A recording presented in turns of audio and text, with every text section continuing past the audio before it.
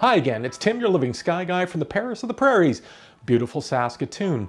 And sticking with that balcony astronomy theme that I've had for the last couple of weeks, I want to talk to you about a summer phenomenon that's happening right now.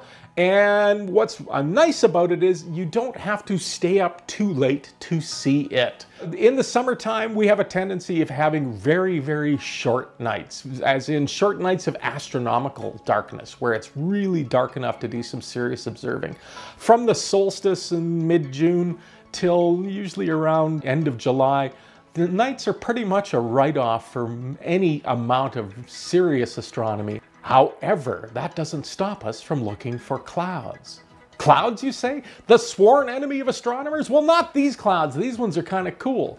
These ones are what are known as Noctilucent Clouds, and they are the highest forming clouds in the Earth's atmosphere. They show up in the mesosphere at that 70 to 85 kilometer altitude from the Earth. What they look at is basically they come out after sunset, usually about an hour to an hour and a half after sunset, where we'll have these very minute crystals of ice in that mesosphere.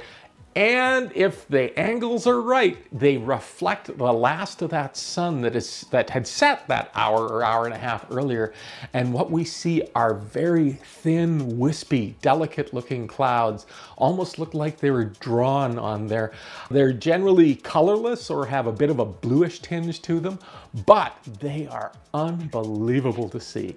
They are unmistakable when you've got this dark sky surrounding it and that beautiful glowing ethereal cloud. It's a relatively new phenomenon, only really documented about 140 years ago. But it is beautiful to see. And not only is it happening at a relatively reasonable hour, it's not like you're staying up to 2 o'clock in the morning to see them, but if you are an early riser, you also have a possibility of seeing them prior to sunrise, prior to about an hour to an hour and a half before sunrise as well. Happening, of course, in the eastern sky. Noctilucent Clouds, a great summer observing challenge. They don't show up every night, but when they do, you'll remember it. Take care, everyone. Look up at the skies. Look for the clouds. If you want to continue on this voyage of discovery with me, please click on the subscribe button. And you can also follow my personal exploits on YouTube, Instagram, Twitter, and Facebook. Just search for Living Sky Guy. Clear skies, everyone.